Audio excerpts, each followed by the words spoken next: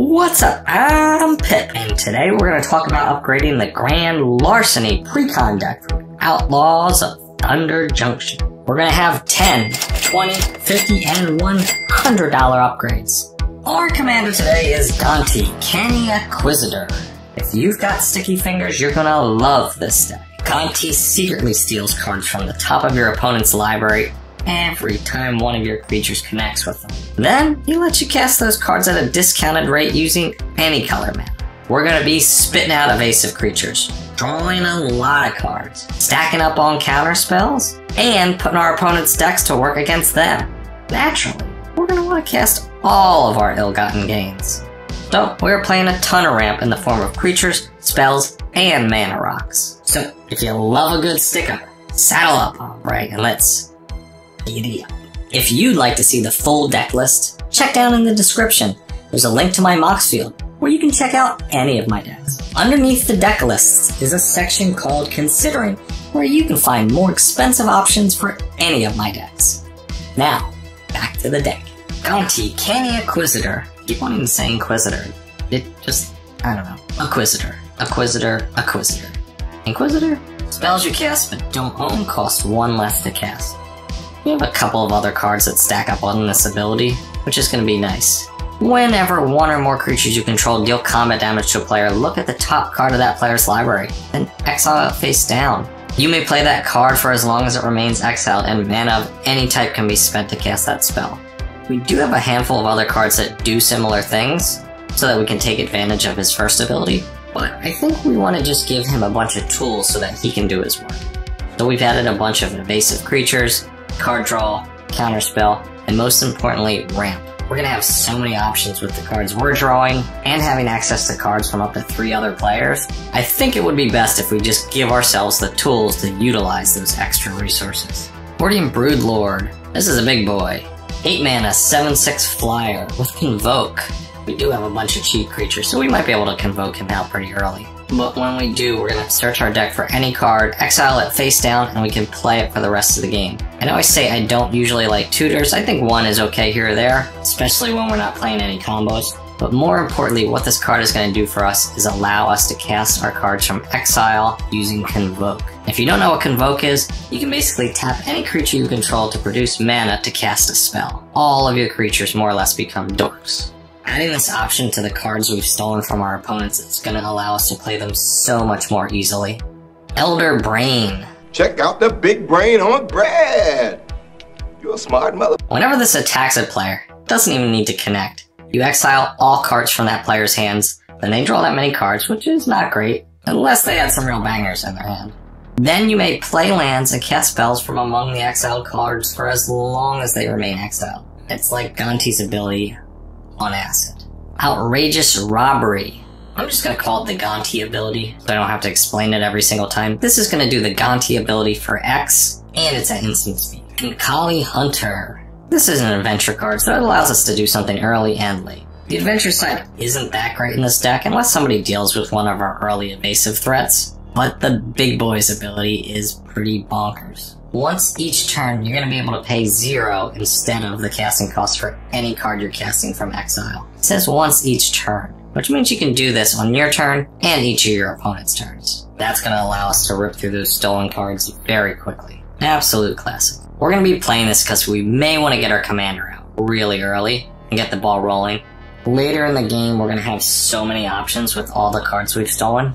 Losing a little bit of card advantage isn't a big deal. Sakura Tribe Elder. This is just good mana ramp on a body, and we can choose it to connect with an undefended player to steal a card. Counterspell. In case we want to counter a spell. Cultivate. One of the game's best ramp spells. Talisman of Curiosity. Talisman of Dominance. Talisman of Resilience. I've added the talismans here as another ramp option. We have spells, rocks, and creatures, so that we can't lose to any single strategy. Obviously, creatures would be the best for us, but that leaves us open to losing them to a board wipe. These are going to allow us to recover from a board wipe a little easier than creature versions. Rewind. It allows us to counter something a little later in the game, and allow us to leave mana open to do something else in that same turn cycle. Looter Ilkor. Whenever it hits a player, you can draw a card and discard a card. This is going to give us some card selection and it's evasive. Shadow is an old mechanic, and it's kinda similar to flying. Except shadow creatures can only interact with shadow creatures while attacking or blocking. Siren Storm Tamer. 1/1 flyer, so it's got some evasion, for 1. Then you have the option to sacrifice it to counter target spell or ability that targets a creature you control. Farhaven Elf. This is land ramp on a body, which we can then use to turn around and smack one of the undefended players, and steal their cards. Yavimaya Dryad. This is land ramp on a body, but it can find a forest and not just a basic, which means we can pull one of our dual lands that has the forest type. This also has Forest Walk, so it has evasion against any of the other green players at the table. Undew Giant. This is just land ramp on a body, and it's probably our worst option in this arena, but it's still pretty good. Negate. This is just going to stop one of your opponent's nasty non-creature spells. Disdainful Stroke. Most of your opponent's linchpin spells are going to cost more than 4 mana, so this is going to be very useful. Creeping Tar Pit. This is a nice dual land, and it's going to become an unblockable creature. Not too bad for a land slot. Tangled Islet. And Haunted Mire. I know these lands aren't great, but when we do play cards that can search them up directly, their stock does rise. Alchemist Refuge. So for 2 mana we can play spells as though they had flash. And with all the ramp we're playing, I don't think that 2 mana is going to be all that difficult later in the game. So that's it for the $10 version. Let's move on to the $20 version. Cryptic Coat. This is going to be an unblockable creature that pretty much never goes away. Nightveil Spectre. 3 mana, 2/3 flyer that essentially has the Gonti ability. Changeling Outcast. A nice little 1/1 unblockable creature for 1. Deprive. Pretty much just another counterspell. Has a little bit of a drawback, but we do have some ETB effects on our lands that we may want to take advantage of. And not to mention the lands we can cycle from our hands if we need to get them back and draw a card in a pinch. Arcane Denial. This is probably the best counterspell in Commander. Primeval Herald. Land ramp on a body, and anytime it attacks, you also get to ramp. Farseek. Search your library for a Plains, Island, Swamp, or Mountain card and put it onto the battlefield tapped. This is going to allow us to find some of the dual lands we have in our deck because it doesn't say basic. That's it for the $20 version. Let's move right on to the $50. Toski, Bearer of Secrets. Every one of our creatures that connects with an opponent, we're going to draw a card. With the amount of evasion we're playing in this deck, Toski is going to draw us a ton of cards. Talion, the Kindly Lord. 3/4 flyer for 4. First of all, she has some evasion. Then, we're going to guess a number. And then, whenever an opponent casts a spell with CMC equal to that number, we're going to draw a card and they're going to lose 2 life. Earlier in the game, I usually guess 2 or 3, and later in the game, I usually guess 3 or 4. Coastal Piracy. This is the Toski effect, but on an enchantment. Blooming Marsh. And Botanical Sanctum. I'm going to be adding some of the fast lands to this deck, and using up a lot of our budget in this version for lands. Our deck is relying on stealing cards from our opponents, which means we're going to need to get our tools out there consistently and quickly. So having a mana base that has the right color mana is going to be the key to our consistency. In that same vein, we're going to be playing Clearwater Path and Darkboar Path. That's it for the $50 version. Let's move on to the $100 version. Birds of Paradise. Can't get more consistent than this. Consistency, Birds of Paradise is thy name. Mystic Remora. Do you want to draw a bunch of cards and only spend 1 mana? Huh? Have you read Mystic Remora? Whenever an opponent casts a non-creature spell, you may draw a card unless that player pays 4. It has cumulative upkeep, which means the first upkeep you pay 1, then 2, then 3, then 4, on each subsequent turn. Talk about value. Cemetery Prowler. When this enters the battlefield or attacks, exile a card from a graveyard. So this is going to be some small amount of graveyard hate for whoever the recursion player is at your table, and then it's going to help reduce the cost of those cards you're casting from exile. Agent of Treachery. When he enters the battlefield, you're going to steal one of your opponent's permanents, and then at the beginning of your end step, if you control 3 or more permanents you don't own, you're going to draw 3 cards. All those cards we've taken from exile are going to count towards this. And we're probably going to draw 3 cards every time we cast this spell. Hedge Maze, Underground Mortuary, and Undercity Sewers. I've added all 3 of our own color surveil lands here because we can fetch them with a couple of the cards in our deck, and being able to have that card selection is such a nice ability on the land.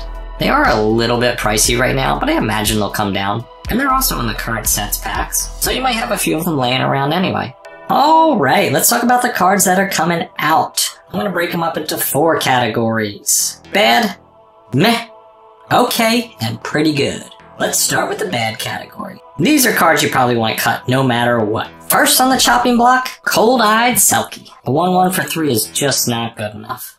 Kima, Stalking Shadow. This just isn't on theme enough. We want to get most of our unblockable creatures in under 2 mana. Void Attendant. I guess this gives us something to do with the lands that we steal from our opponent, but it's not very good. See ya. Dazzling Sphinx. Not consistent, too much of a slot machine. The Mimeoplasm. We're not really milling our opponent, so I'm not sure why this card's even in here. Silent Blade Oni. This card is pretty sweet, but just too expensive. And you have the potential to really whiff on it. Thieving Amalgam. It's just too expensive for what it does. It is an Ape Snake though, which is one hell of a creature type. Extract Brain. The potential to miss on this card is just too high to want to play it. Feed the Swarm. If we did like single target removal, there are tons of better options than this. Stolen Goods. The possibility to miss on this is just too high for 4 mana. Dark Steel Ingot. I'd much rather just play 2 mana rocks or ramp cards. No thank you. Access Tunnel. I don't see any synergy here. I don't know why this is here. We already have plenty of evasive creatures. Reliquary Tower. Generally when I'm planning on having more than 7 cards, I want to play 2 or 3 effects at least that allow me to hold on to all of them. Alright, let's move on to the M category. These are cards you might want to leave in your deck if you don't have better options. Trigon Predator. 2/3 flyer for 3, decent stats, decent body, with some evasion, but they're gonna have plenty of time to answer it before it actually connects. Tazura Ruthless Stalker. Whenever a creature you control deals combat damage to a player, put a 1/1 counter on that creature. I do like this effect in a deck that has this many unblockable creatures, and I wish I could have found a way to work something like this in, but this is just not it. Blade Griff Prototype. When this connects, the player it hit gets to destroy a permanent controlled by any other player, besides you. I suppose if you're really buddy-buddy at your table, you could get this to do some actual work, but at 5 mana, and you need to cut a backroom deal, it's not exactly a slam dunk. Diluvian Primordial. This doesn't really have much synergy with what we're trying to do. We don't have any way of getting cards into players' graveyards that easily, and for 7 mana for it to be one of our payoffs? No. Arcane Heist. Again, we're not really milling players, so I don't know how we plan on getting cards on their graveyard. I do like that you can attach this to a creature and reuse it, but we don't have an engine to really support it. Plasma Capture.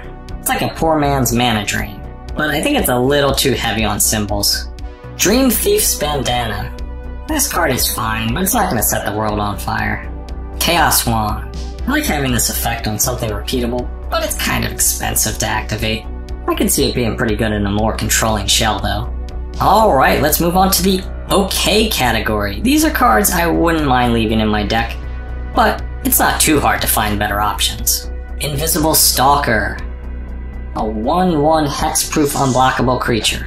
We can find plenty of these type of creatures at 1 mana, so we've opted to play those. Silhana Ledgewalker. This is essentially the same thing, and I've cut it for the same reason. Thieving Varmint.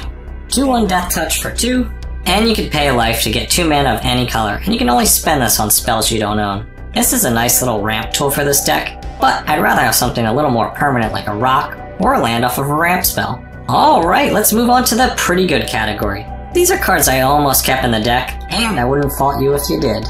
Thieving Skydiver. 2/1 evasive creature for 2, and when it enters play, you can potentially steal one of your opponent's artifacts. So, it's not a dead card later in the game. I like it well enough. Orochi Soul Reaver. This is going to manifest the card when any of your creatures connect, and create a treasure. 6 mana cost is a little pricey, but I'd imagine you'd be casting this as a ninjutsu 95% of the time. It's not exactly on plan with everything else in the deck, but it does ramp you and create creatures. Fallen Shinobi. Whenever this connects to a player, you're going to exile the top 2 cards of their library, and then you can play those 2 cards without paying their mana cost. Plus you can ninjutsu it in. This card's actually very good, but it's a little pricey. Culling Ritual. We should probably have some sort of board wipe in this deck, but I don't love having something that hits small creatures when we're playing as many small creatures as we are. I'd opt to switch this out for a more foolproof board wipe. Cunning Rhetoric. I don't know how well this is going to disincentivize other players from attacking you, but your pool of exile cards will grow every time someone decides to come at you. Mind's Dilation. This was a tough cut. I opted to replace it with a few threats that are a little more proactive. I think this is a very good option, and is probably better in a lot of games. So that's it for our Grand Larceny upgrades. I think the deck is very strong out of the box, and all it really needs help with is consistency. If everything goes according to plan, you're going to be drowning in options. So, what'd you think? Do you like it? Am I an idiot? Let me know in the comments, and I'll see you in the next one.